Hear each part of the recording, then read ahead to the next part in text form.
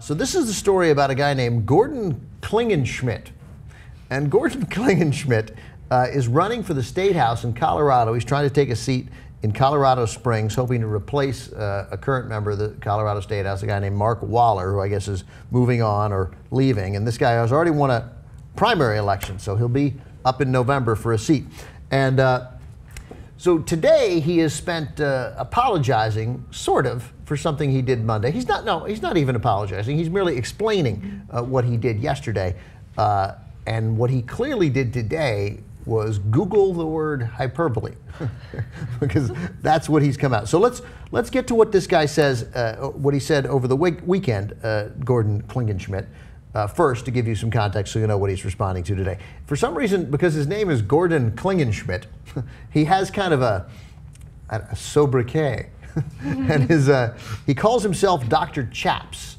He calls himself Dr. Chaps because? His status or as a chaplain, a former chaplain. Over the weekend, he spoke very openly about Colorado Congressman, United States Congressman, Jared Polis. Jared Polis represents Boulder and the areas around Boulder. He's one of the few openly gay members of Congress. He's also the only member of Congress, the only gay member of Congress to have children. He's got a couple of kids with his longtime partner. And Jared Polis is a very active supporter of LGBT rights. Good for him. And I looked up Jared Polis on a host of other issues. As you might imagine, it appears Jared Polis is just Boulder has given us a solid member of Congress, as you would expect they might. So here's what Dr. Chaps has to say about Jared Polis. He says the openly homosexual Congressman Jared Polis introduced a revised bill to force Christian employers and business owners to hire and promote homosexuals. And then again, these are not our capitalizations. These are Gordon Klingenschmidt's to promote homosexuals with zero religious exemptions for Christians who want to opt out. He continues by saying that what Polis wants to do here. Polis wants sexual orientation and gender identity treated the same way as race, religion, sex, and national origin when it comes to employment practices. How dare he? Yeah, so leave that up there for a second. Yeah, that's right. That's what he wants. That's what we want. That's what Americans want. That's what progressives want. Most of the country is progressive. That's what people want. Just treat people fairly. Right. That's all we're asking for. So then he continues with this, and this is the part that got him in trouble. That doesn't even get you in trouble, right? That's just being ignorant. Pastor Bader's funny. This is the last thing that he said in this email, and again, he calls himself Dr. Chaps. The open persecution of Christians is underway. You see, this is very similar to the other story that we did. There'll be a video of it about Michael V. Williams. The open persecution of Christians is underway. Democrats, like Polis, want to bankrupt Christians who refuse to worship and endorse his sodomy. He loves talking about sodomy. Loves it. Next, and here's the significant thing. Next, he'll join ISIS in beheading Christians, but not just in Syria, right here in America. Well, obviously, I mean, if you're in favor of fair employment practices toward gay people, then obviously you want to join ISIS and then behead Christians. Yeah, isn't that the same thing? Well, given the fact that we've just seen a horrible video of an American journalist who was as dedicated to his job as any journalist there is, and who gave his life in the pursuit of truth and an understanding for all of us, shows like this to be able to do stories because of the work that people like James Foley did. And this American went over there, put himself in harm's way, and was brutally murdered, beheaded, right?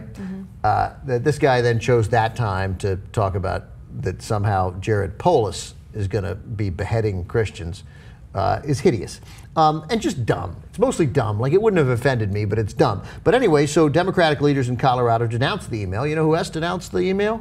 Republican leaders in Colorado. Awesome. Because they're like, yeah, you're an idiot. Don't talk about beheadings. Jared Polis doesn't want to behead anybody. So Gordon Klingenschmidt, Dr. Chaps, has responded to that criticism today. And as I said, he did so by going online and Googling the word hyperbole. And he's super pleased with himself. Here's Dr. Chaps' response. You know, this weekend I sent out an email alert to my constituents. And in that, I used hyperbole. You know what hyperbole is? It's a literary device where you exaggerate to make a point. Well, apparently some Democrats do not have a sense of humor, and they were offended by some of the things I said using hyperbole this weekend. So I want to issue a personal apology to you, Congressman Jared Polis. Even though you're an openly gay Democrat and you are passing policies that would persecute some Christian business owners here in America, I would never compare you to the ISIS rebels who behead Christians, right? Of course you would never go in for something like that. Well, that's quite an apology, Dr. Chaps. He's an idiot. Yeah. His lower third also cracked me up because at one point it said pray for authority or pray for the authority. Oh, Jesus, yeah. Referring to himself, like everyone pray for me. All right, look out for me. Even though I'm a hateful, terrible piece of shit, please pray for me. Do you know what hyperbole is? I looked it up about 10 minutes ago. I looked it up. I didn't even know the It's a literary word. device. A friend of mine knew it. He said to Google it. It'll help me out as I make this video. Colorado is so beautiful. It's a shame that people like Dr. Chaps are there. Oh my 'Cause that God. background, which was almost certainly a green screen, but it was still like somewhere that's Colorado. I'm going to Colorado this weekend. It's pretty. So this guy is. There's two. First of all, I love how he's criticized other people who have a sense of humor. He looks hilarious.